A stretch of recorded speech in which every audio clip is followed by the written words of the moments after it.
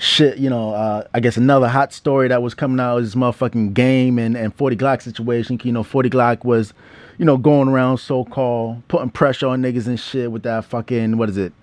Who was it that he had Plies run up in the bathroom and shit? You know, they caught Lil Wayne up in Cali and shit. So, you know, everybody thought that, you know, he was this big-time gangbanging type nigga. And then, you know, situation with Game, I don't really got the full story, so I can't really say. I'm only going by bits and pieces, although I feel like that shit was kind of shaky because, you know, Game did not put out the full video and shit. But, you know, right now, 40 Glocc got a lawsuit out on the Game and shit. Like, what the fuck is going on with that, cousin? Like, I don't know. Like, how do you feel about that situation? Shit, you know, I've been down, you know, like I say, homie, 9.5 now. So, you know, I really ain't been, you know, getting the real overview of everything that's been taking place among what 40 Glocc been putting down out there. But when I left the streets, you know, that was my kid, man. Yeah. You know, he was a dude, you know, I used to let push with me in different areas, and I used to go to his projects out there in Coast, and you know, they embraced me real strong. So it really surprised me that Cuz would take a street issue into a legal issue. So, you know, I really don't know the details, but I know don't nobody Cuz take no activity that go on in the streets, Cuz, and put it in the white folks' business. So, you know, I'm not feeling that one bit. So, yeah. You know, whenever I touch down and holler at Cuz, man, you know, if he really went that route, you know, I gotta X all communication because I don't fuck with no bust. Yeah. As I tell niggas, all though I'm into politics and shit, I don't run with the boys. So once you start wearing wiretaps and shit, I'm an anarchist, dig. Like you dig, like that shit really fucked me up. That shit, it really hurt me to the heart because, you know, he was supposed to be repping this crip hop shit, you know, repping the movement, and then when you pressing charges and shit on niggas, that make us look bad. And, you know, this nigga Game is already a suspect type nigga from day one. It's like you pressing charges on the game, nigga.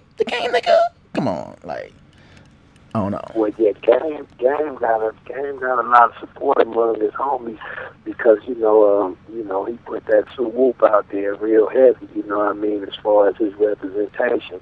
And, you know, his background, like his mom's from Hoover Cliff, and, you know, he used to be in Santana Block Hood. He was pretty much raised over there. So, you know, he got a strong gang background. But as far as, you know, his activities, you know, he ain't really looked at as no hell of a reputable. But at the same time, he get his respect because he push it out there like that. Now, on a personal note, Cousin gave me several shots out, you know, on different projects, this, that, and the other. And he said we met at a particular venue, I think the Hip Hop Summit or something like that.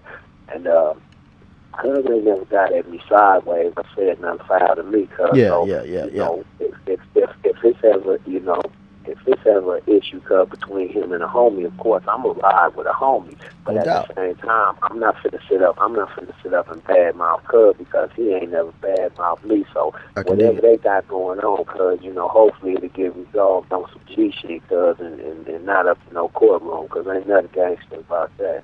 Yeah, that's real.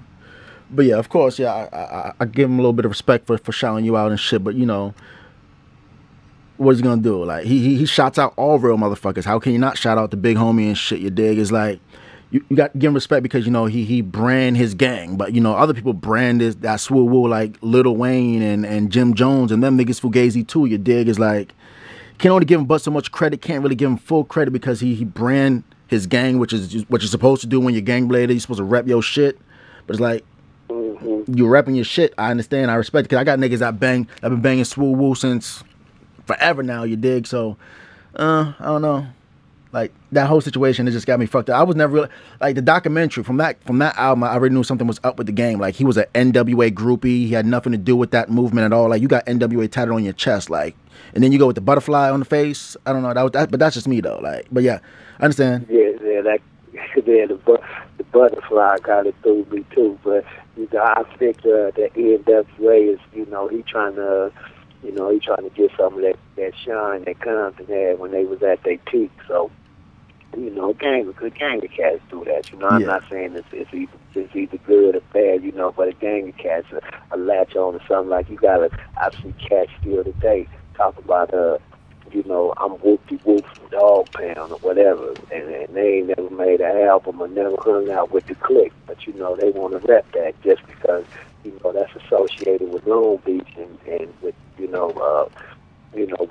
with the power that pushed through Long Beach on a celebrity level. So, you know, people do it, cause you know what I mean. You can't really knock nobody for how they figure they got to get their own shine in by attaching themselves to somebody else. But you know, it is what it is.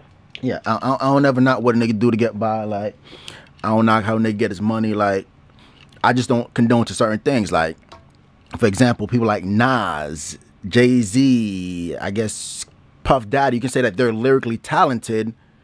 Go do what you do, but I'd rather put my money in a real nigga pocket because you a bitch nigga getting money, you dig that? But that's just my aspect of it.